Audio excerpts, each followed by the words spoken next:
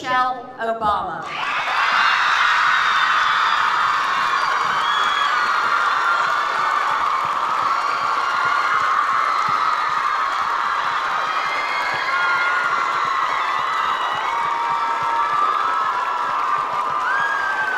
I went to public school my entire life, and I was always that student who wanted to get A's. I wanted to do well. I enjoyed learning. I enjoyed excelling.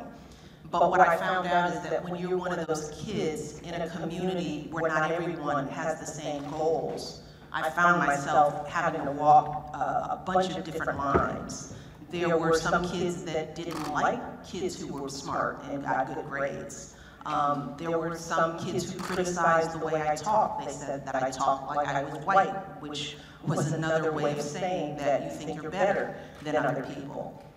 So I had to contend with, how do I get my education when I'm surrounded by people who may have different expectations of me? And those just weren't the kids in the neighborhood. There were teachers I had to confront, teachers who underestimated me every step of the way.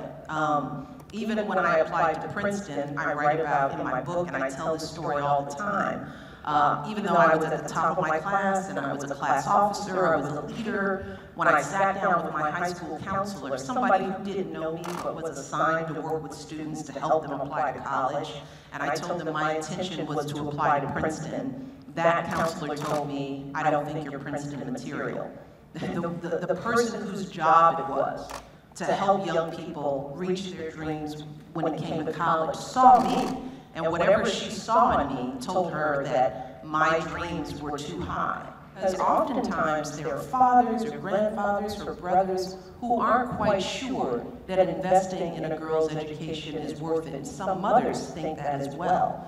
Well, you're a living example in your communities of the power of an education. And so vocalize that. Vocalize within your communities what this means to you. Articulate your passion to them. Try to change some hearts and minds so that the next little girls coming up in your communities don't run into the same kind of barriers and resistance that maybe you experienced. I'll get that little piece of dandruff off.